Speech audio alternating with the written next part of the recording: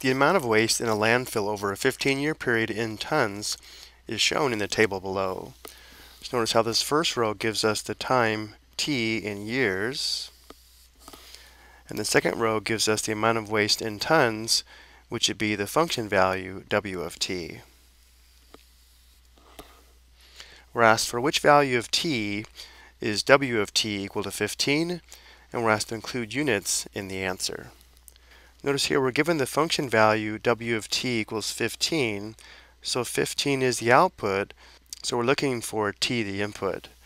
So we're going to locate the value of 15 in the second row where we find the function values w of t, which is equal to the amount of waste in tons.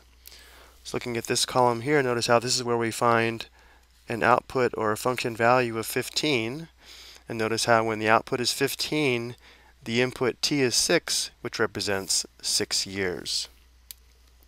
So w of t, the function value, is equal to 15, which represents 15 tons of landfill,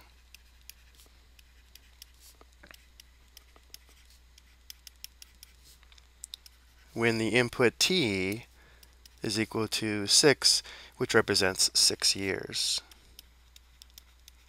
So this is the answer. So the answer to our question is 6 years.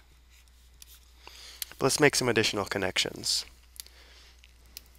We also know that w of 6 equals 15, which would correspond to the ordered pair where we have the input comma the output, which would be the ordered pair 6 comma 15. Again, this tells us after 6 years there would be 15 tons of landfill. I hope you found this helpful.